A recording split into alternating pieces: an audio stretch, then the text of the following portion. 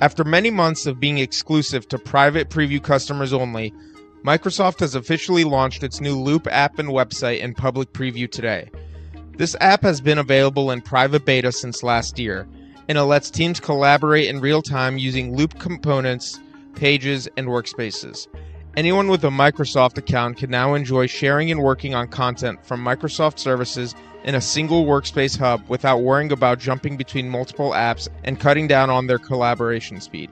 Basically, with Loop, you get a single real-time collaboration experience to import tasks, documents, and other projects with your coworkers, with suggestions for projects you're working on and other Microsoft services.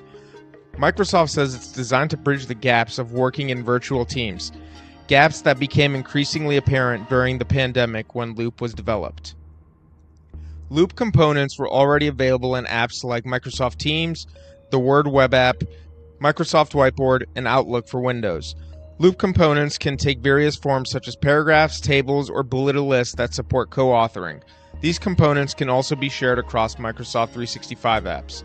With Loop, Microsoft created a new web and mobile app that can serve as a flexible canvas where teammates can collaborate in real time.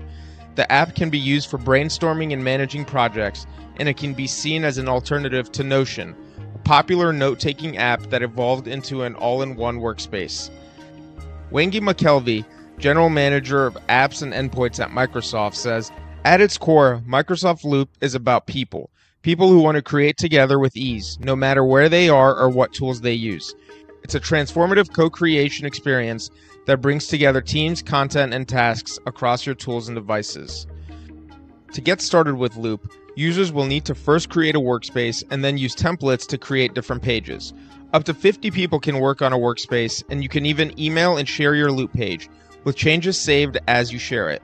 It might be useful for situations where you'll want to see different document types side by side.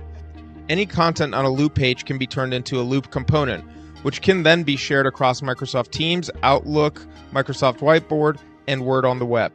It also supports notifications for mentions, assigned tasks, and replies. Loop also has some AI-powered capabilities with the integration of the Microsoft 365 Copilot. Copilot in Loop gives you AI-powered suggestions to help transform the way you create and collaborate. It guides you with prompts like create, brainstorm, blueprint, and describe. Summarization capabilities for Loop pages and documents linked in a workspace are also coming in the next few months.